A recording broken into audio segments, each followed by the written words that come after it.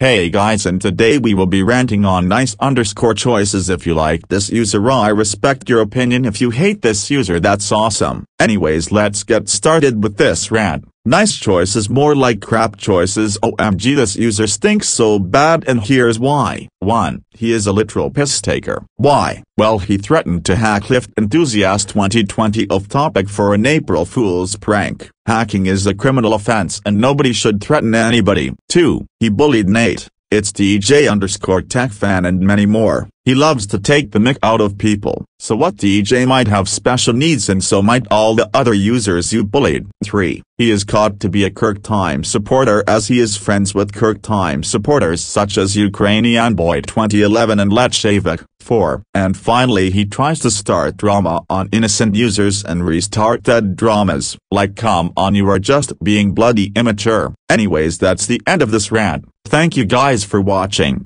Comment, like and subscribe, and I will see you guys in the next one. Bye. Smile.